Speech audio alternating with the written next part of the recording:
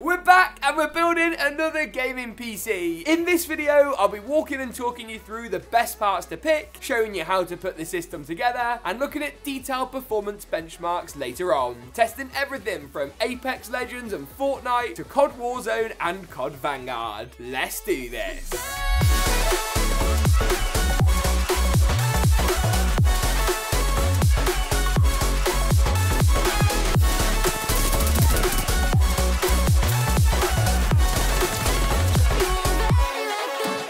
Master GM27 FQS comes equipped with a 27-inch Quad HD panel, 165Hz refresh rate, and a customizable ARGB stand. With a super fast IPS panel, you aren't sacrificing image quality for response time, while support for FreeSync Premium and NVIDIA G-Sync make it a great all-rounder. Learn more about this awesome panel at the first link in the description below. And a big thanks to Master for making this video possible. Let's kick things off, as always, by taking a look at the motherboard of choice for this build, the Asus ROG Maximus Z690 Hero. Now the Z690 platform that feels like it's shaking about quite a lot in there. The Z690 platform is basically the best platform you can build with right now. That might change if AMD bring out their rumored RTX 7000 series. We'll get there in the end. There's too many new releases rumored to be coming soon. I just can't quite keep up at this point. The Z690 platform though is a great shout. You've got, of course, support for the latest Intel 12th gen CPUs, DDR5 memory, which I'd only really recommend for high-end configs, and of course, loads and loads of PCIe lanes with PCIe Generation 5 and Generation 4. The whole board looks absolutely gorgeous and is going to do a great job in our build today. I'll be coupling it up with our CPU of choice, Intel's Core i7-12700K. The 12700K is great because you've basically got the best part of 12 cores and 20 threads. With Intel's latest performance and efficiency cores both included on this processor, it's got loads and loads of power for everything from gaming to video editing and rendering, enthusiast use cases. Essentially anything you want from this CPU, it's going to deliver. And if it doesn't quite deliver what you want, why not take a look at the i9-12900K or 12900KS. Both awesome choices for even more cores and even more performance. I'm going to move our GPU to one side for now and instead focus on the memory for the next part of the build. Now, when these boards first launched, DDR5 was and remains, to be honest with you, in its infancy. The new memory tech gives you basically double the bandwidth of DDR4, the memory modules can be of much higher capacities, and you can go ahead and install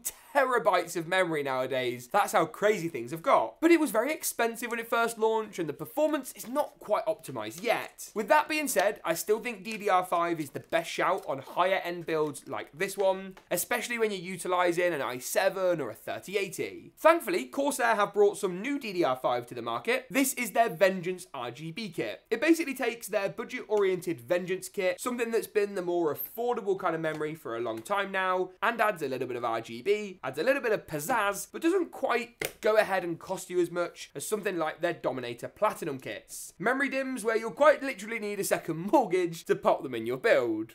They're great sticks around, but you can save some money by going for something like this. We've still got 32 gigs here for plenty of capacity for all of the latest AAA titles. To complete all of our work on the motherboard, I'm also going to pop in our storage driver choice. This right here is Samsung's SSD 980 Pro. You can boost your gaming storage with a fast drive like this. It's one of the best Gen 4 NVMe's on the market. The only one really that comes close is Seagate's FireCuda 530. They're both drives that are going to give you in the region of 7 gigabytes per second on your read speeds. The Samsung one gives you slightly less on the write, but is a cheaper drive overall. I'll pop latest links to all the components for up-to-date pricing and availability in the description below. If you're not already aware, storage nowadays can actually be a bottleneck. Basically, if your M.2 SSD isn't fast enough for a very high-end graphics card, it can actually cause you to lose performance when it comes to frame rates. Obviously as well, for a build like this, you want to have something that boots up nice and quick and is nice and speedy overall. I mean, if you're spending a couple of grand on a system, it at least needs to boot up quickly, but a fast drive does also have some real life performance gains, which are definitely worth bearing in mind. Once the SSD is installed, the work with our motherboard is now nicely complete. I do just want to take a couple of moments though to really admire the beauty of this Maximus board. I'm a computer nerd through and through, right? And it's just stunning. Look at how dense the PCB is on the back, and look at all of the heat sinks, all of the shrouds. It's just It's so pretty. It's just a gorgeous motherboard. It looks so good. That's all.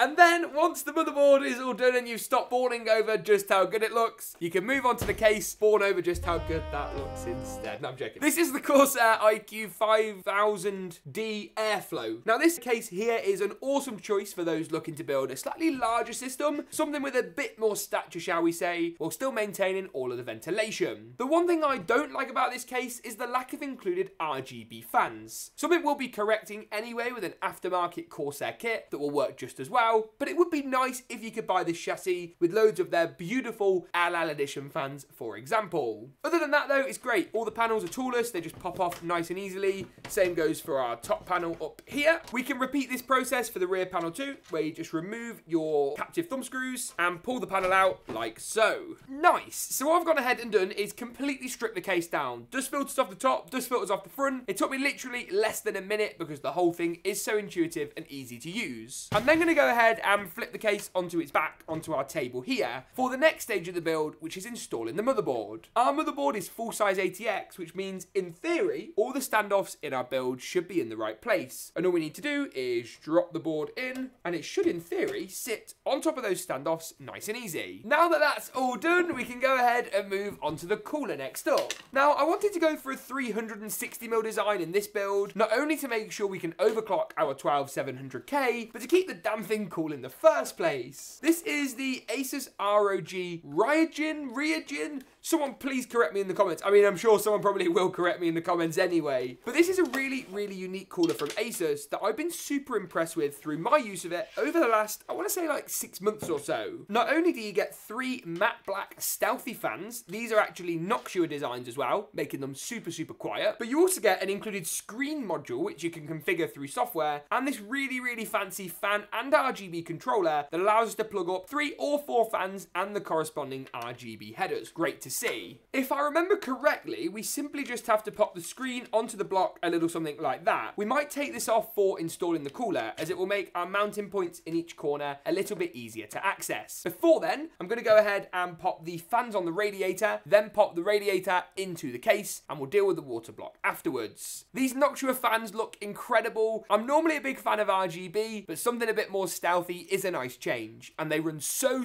quiet. They're quite possibly the best fans on the market right now. Once the cooler's in, we can then finally move on to the graphics card. Now, James, shouldn't you just wait for the next generation of RTX 4000 GPUs that are rumored to be landing soon? Or instead, should you hold out for what AMD or Intel might have on offer? The answer to that question is quite complicated. You're able to pick up some really great deals on a 3080 GPU right now, and it could be another 6 months before we see any sort of similar pricing on the comparable next-gen card. That means if you're looking to get gaming right away, now could be the time to grab yourself a great deal. If you want the creme de la creme, the best performance on offer, maybe waiting for the new stuff is a good idea. But there's no guarantees as to how good the stuff will actually be. I'm hoping it's going to be pretty good, because otherwise we're in for a pretty torrid couple of years in the PC gaming community. But we just don't know. And that makes it really difficult for me or anyone else to tell you to wait, or in fact to tell you to not wait. I'm going to sit on the fence and be a bit of a pain. Either way though, the 3080 is a great card. With 10 or 12 gigabytes of video memory, depending on the 3080 you get. They actually did a sneaky little update, add in some more VRAM. You're going to be really, really impressed with the performance. It's a bit of a powerhouse when it comes to 4K gaming, and if you're gaming at 1440p, you can crank every setting up to maximum and have no worry in the world. Your performance is going to be top tier either way, and it's a card that still provides, nearly 2 years on from its original release, absolutely top tier performance that you're sure to be pretty pleased with. Now, this Asus TUF model is also one of the more affordable 3080 designs that comes in at a great price point and is going to make sure you get loads and loads of value out of this GPU design. You could upgrade to something like a Strix or MSI Supreme, and while they're great cards, they're likely going to cost you another $100-200 without necessarily gaining you all that much in performance. I'll link latest pricing and availability for this card and other options down below though to help you keep that little bit in the loop. I'm going to go ahead and remove our PCI lanes at the rear of the case, push back our clip and slide the GPU into place. There we are. I was expecting more of a satisfying click sound, but it isn't. It's quite wobbly at the moment, so secure it down with a couple of screws. And actually, that's looking really good. I'm liking the stealthy black aesthetic. I think all we need to do now is add a few Corsair RGB fans at the front to give it a little bit more of a wow factor, but I'm liking the stealthy nocturnal ones at the top. I think this whole thing is shaping up to look absolutely amazing. Super happy with this. The final thing we're then going to install is the power supply. Now this is an Asus ROG Strix 850 watt unit. My plan wasn't just to make this build ROG this, ROG that, and ROG everything in between, but their 850 watt power supplies are actually pretty well priced, pretty refined as well as far as performance go, and offer fully modular designs with an 80+ gold certified efficiency rating. The whole thing just looks pretty awesome too, although it will be hidden away behind our power supply shield today, with pretty nice black cables that I think we can stick with to save a bit of cash. Pop the power supply in, plug up your motherboard, CPU and GPU power connectors, and then we're ready to boot the system up for the first time. You can find a full cables and wiring guide over on our website with a little bit more detail on how to finish off the fiddly cable steps for this build. And with that, we're ready to check out the performance, but first, how good this system looks when it's all powered up in the only way we know how. It's time for a typical GeekaWhat montage.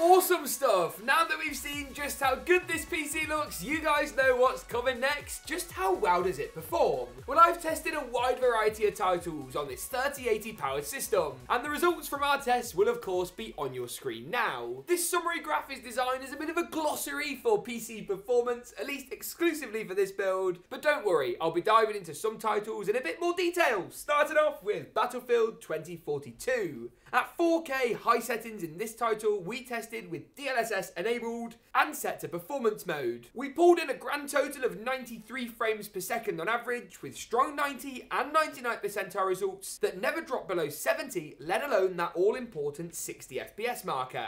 The game looked absolutely awesome, and to run a new AAA title with such grandeur was great to see. It was a similarly positive story in COD Vanguard, which is the next game on our list today. We tested this at 4K high settings with DLSS enabled and once again set to performance mode. Here we excelled 160 FPS with 166 frames per second to be precise in the very latest COD title. Forza Horizon 5 was a similarly great story. 4K ultra settings in the latest Microsoft racing title delivered more than 90 frames per second on average, giving us a great suite of results. Apex Legends, one of our esports games today, tested at 4K high settings, is the next to deliver great frame rates. 119 frames per second to be precise. We got 109 and 107 for our 90 and 99 percentile results in a game that looked absolutely awesome. Apex is quite hard to run, so to achieve these kind of frame rates at 4K was awesome to see. And the good results poured on into with Fortnite, where we tested this time at 1080p competitive settings. We managed to bring in 235 FPS on average at competitive settings, whereby you tune everything to low except the render distance, which you set to far, and DLSS, which you enable, to bring in some marvellous frame rates. Finally, to wrap up our suite of tests, we also tested out COD Warzone, the other Call of Duty title, arguably more popular than Vanguard despite being slightly older, and at 4K high settings here, we delivered more than 110 FPS, 114 on average to be precise. If you're looking for a 4K powerhouse, this could just be the build for you. And if you enjoyed this one and want to see more from us, make sure to get subscribed.